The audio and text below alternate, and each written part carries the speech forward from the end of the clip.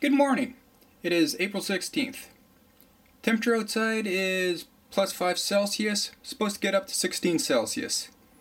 In Fahrenheit that is 43 to 63 Fahrenheit. In the previous video, I mentioned how I was going to make a sawdust glue concoction for a wood filler. Unfortunately, I did other fixes on the bus since then. I'll show you what I did.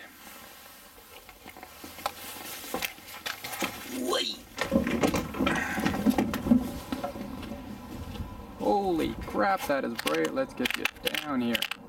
There we go. All the rivets along the sides of the bus. I drilled them all out, lifted up that top skin of the roof, put some caulking underneath, then put rivets in again. Now the problem is we're going to get extremely dark. I had a major leak in this window. As you can tell, I still have one. That is because, let's see if we can see it. Yeah, you can see it right there in the middle. That's a rivet. It didn't seal properly. So, I went out and I bought this. White, because I'm going to be painting the roof white. And also, this is paintable as well, so I can paint over top of it if the color doesn't quite match up with the elastomeric paint I'm going to be using. So, the plan is get you dark again. Spray paint over all the rivets, and also wherever there's a seam. I'm going to be cleaning out, not sure if you can see that caulking right around here somewhere. I'm going to be cleaning out all that old caulking and giving that a spray throughout the entire roof. But as you can see by all the moisture, I can't do it just yet. I have a lot of washing and cleaning to do first anyway. Over here is pretty dirty. I got a lot of caulking. So I'm going to have to clean all that up first.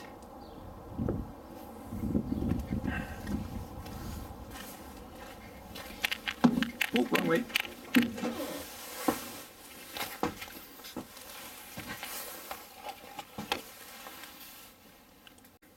So let me get to the cleanup and preparing the surface for paint. Hopefully it doesn't get too windy outside, and I'll bring you outside and I'll show you what I'm doing. So hang tight and see you in a couple hours or seconds, whichever comes first.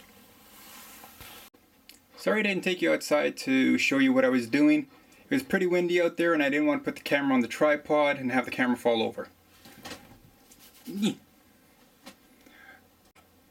Let me show you what I've done. And I'll explain what I did.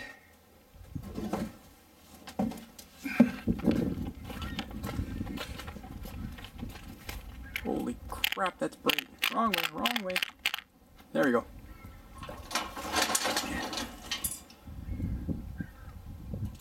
So what I ended up doing is I took that spray can and I got really close to the rivets. I mean about 2 inches away, and I just sprayed the entire thing. I did one window at a time. And I just sprayed it across the... Oh, I can't even see what I'm doing. I'm going to the other side.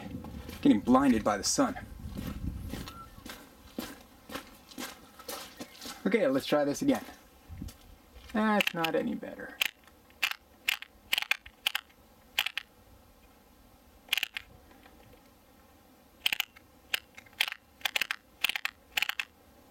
Ooh, that's the darkest it's getting. Wow. Hold on a sec, let me change some settings. Alright, settings changed. So what I did is I sprayed very thick on the top row, then I sprayed very thick on the bottom row, then I took a roller and I rolled it. It doesn't look too terribly, well, good actually. It's quite bad. But this is only a temporary seal until until I get the roofing elastomeric paint up there. But most of these rivets, not sure if you can see that, I still have to come by with silicone and plug those holes. I'm not trusting them. The paint didn't do what I was hoping it would do. They made it sound like an expanding paint, sort of like a spray foam kind of thing. And as you can see, where'd it go? There it is. Yeah, I can still see through.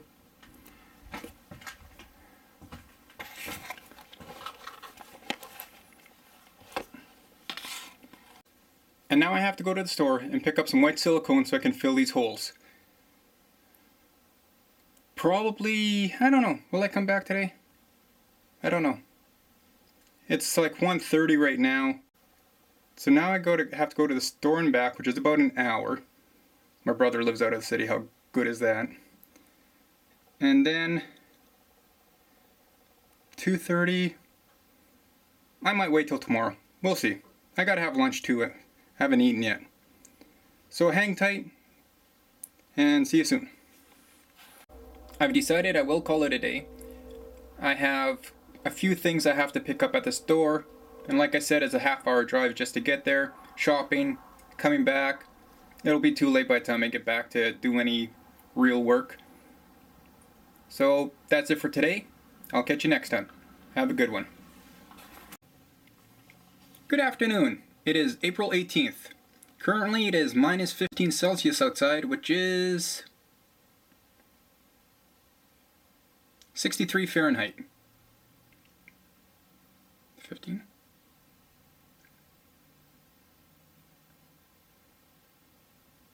Nope, 59 Fahrenheit. Yeah. Anyway, today we're finally getting around to filling in the holes in the countertop and the joints of the wood paneling. I guess you can call it paneling. Yeah, why not? So let's take a look at this stuff. In the countertop, I have to fill in all of these little holes. Reason being is that when I go to do the epoxy, I don't want the epoxy to go into this hole, and it may look like it's filled, but it could travel all the way down the lumber and just take a lot more epoxy, or in some cases it could go all the way through and it'll just keep dripping, and that's, well, pretty much useless. So I need to fill in all of these little holes. There's one spot over here I don't have to fill in. This is about roughly where the sink is going, the stove. But I'm still going to fill it in anyway because reasons. Then over in the window area, I have spots like that to fill in, little joint like that to fill in, all of this to fill in.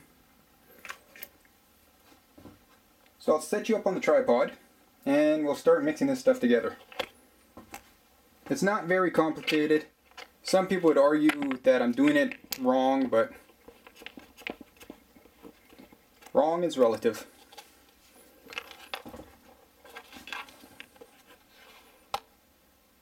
Everybody has their own way of doing things. So we need a container, we need a mixing utensil,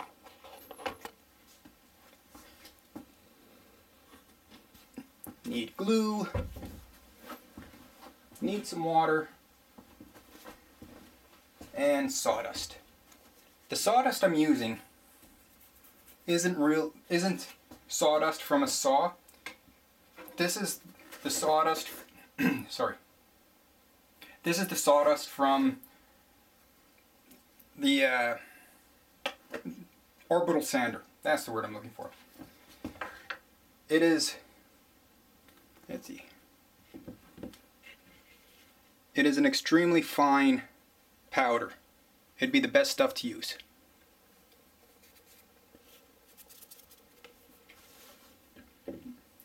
The reason for that is the skill saw or whatever saw, it'll have long strands of wood, and you really don't want that when you're doing this. So put in a nice amount of sawdust in there.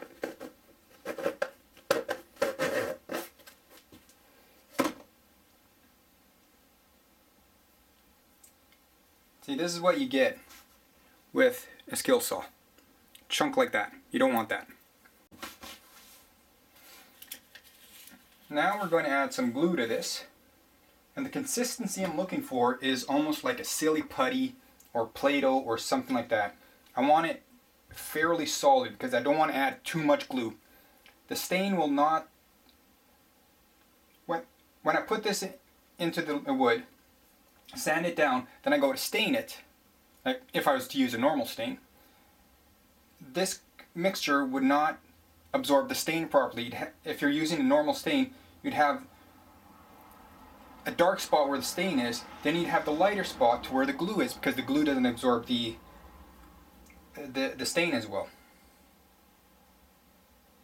That's why I use water, because it makes it more pliable,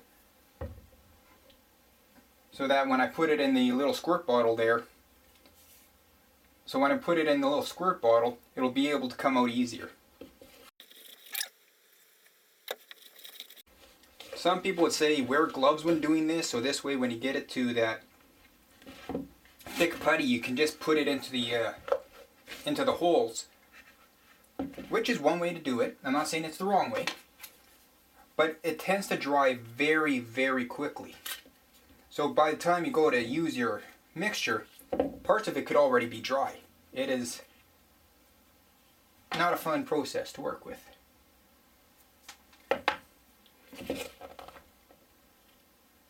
In fact, I'm going to grab a glove and put it on and mix it together. So this is kind of the consistency that I'm looking for. This might be actually a little too liquidy because of the amount of glue in it. The glue does cause problems when you're trying to use it. Like I said, the stain won't stay. So, just grab a little bit more sawdust.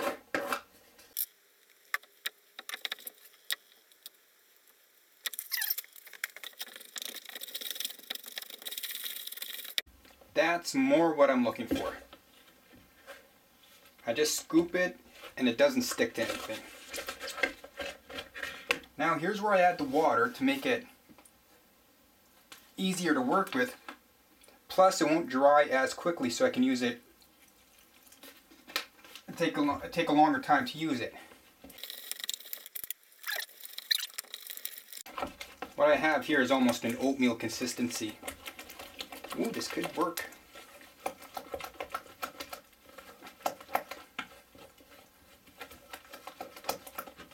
Okay, see, this is a little too runny.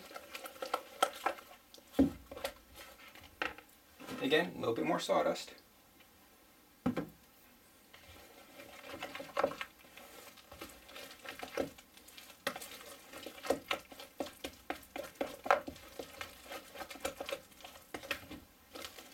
Much better. This is what I'm looking for. So I'm going to use one of these very flexible squeeze bottles. I got this at the dollar store in the baking area. If you can get something that's like the syringe style, like what you use to fill up the jelly donuts, I'd suggest using one of those. But if you're stuck and you can't find anything, this is not going to work. There we go. Oh, it's going to work, it's just going to be way messier than I intended. Probably best to do this in cooler temperatures. This way it lasts even longer. So when dry is quick, and as if it was 30 Celsius or what is that, 90 Fahrenheit, somewhere around there.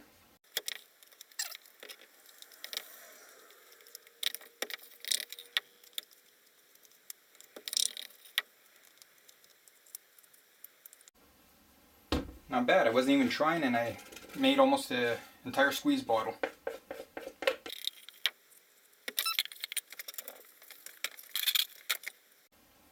To be honest, I've never done this before, so I don't know if it's going to work. This could be either a whole bunch of win or a whole bunch of fail. And when I mean this before, I've never used a squeeze bottle. I've always used just a small amount. I've never had to fill so many little holes. So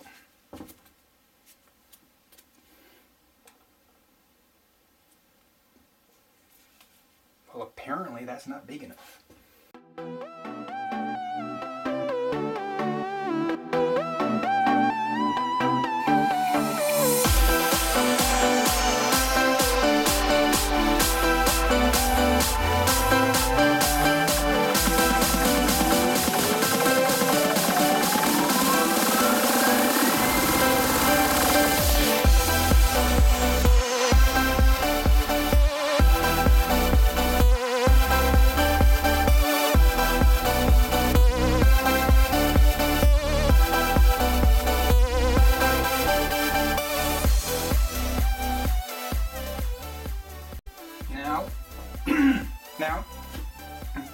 Now take a spatula.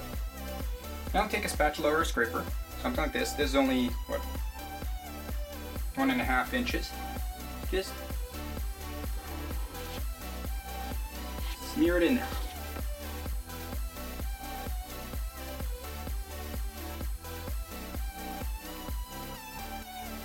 I'm not too concerned about the glue spreading all over the place, because I'm still going to take my orbital sander with 40 grit sandpaper and sand this all down one more time. Then I'll take the 120 and go over it again to make it nice and smooth before I get to staining it.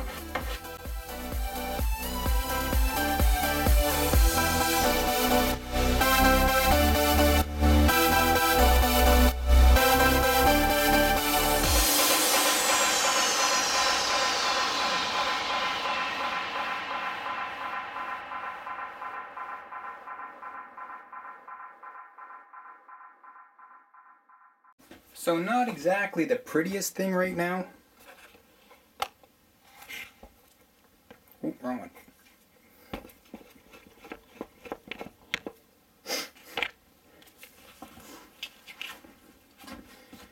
As you can see, the shinier spots, that's where the glue is. So I'm really going to have to sand this down quite well so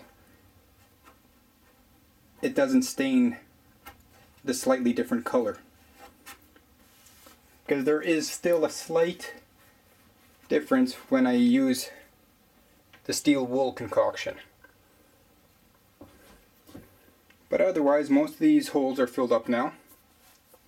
I'll just do the walls separately instead of having you watch me do this. Or, yeah, we'll do one spot together.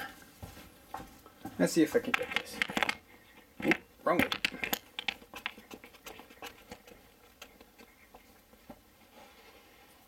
Right there.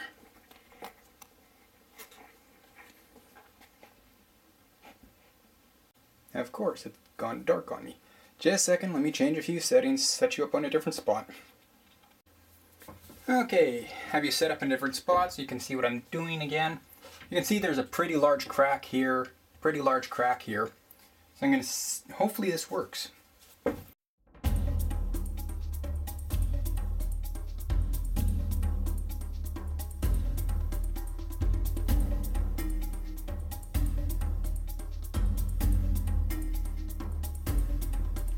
Sometimes this mixture just flies out, other times not so much.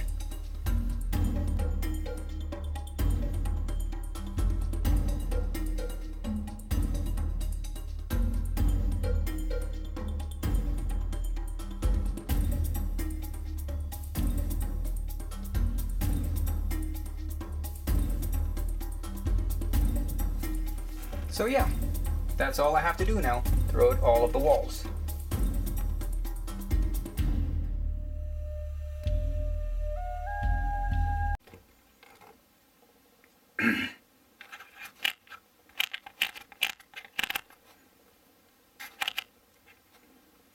So I'll leave it like that for you guys. I'll call it a day, but I'll still continue. So I'll still continue working on all the walls and everything and get all the caulking in place. Caulking. Glue and sawdust. I'll get all the wood filler in place, and then I'll show you what it looks like afterwards. So hang tight for a couple of hours, and I'll see you then. So I finished with the wood filler. It doesn't look very pretty, but it doesn't matter because I'm still going to be sanding it down and making it look much better than what it is. Take a look.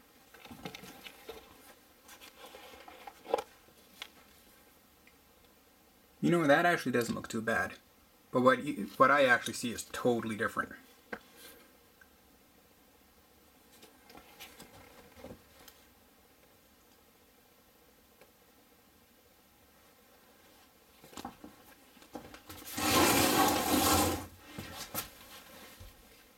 Yeah, you don't see how bad it actually is. Well, I can't really say that. I'm just looking on a 3-inch screen here.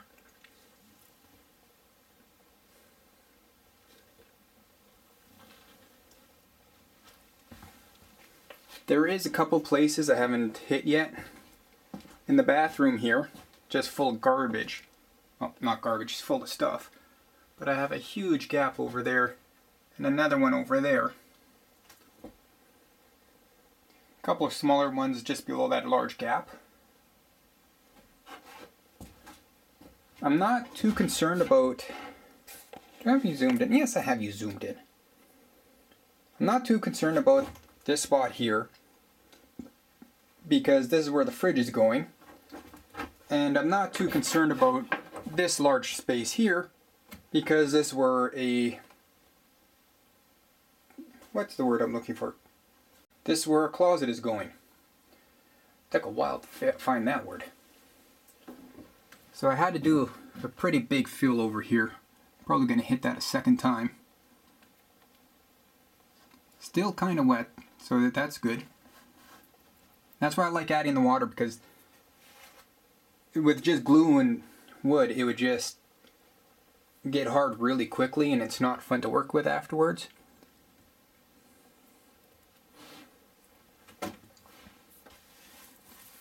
So tomorrow, maybe the next day, I'll sand this down. You won't... I obviously didn't hit this side. This is just a disaster as well. I'm going to have to do some cleanup. I have 3 or 4 hours before I can head home. There's going to be a traffic jam pretty much heading to my area town because there's a hockey game tonight and it will be really congested. So tomorrow I might actually install the hot water heater. It's going to go right there, and then once I get that in place, I can put the plywood backing in place. Then I can put the drawers back into place, and I'll have this a little cleaner. So that will be out of there. The one up front will be out. The one back here will be out. So yeah.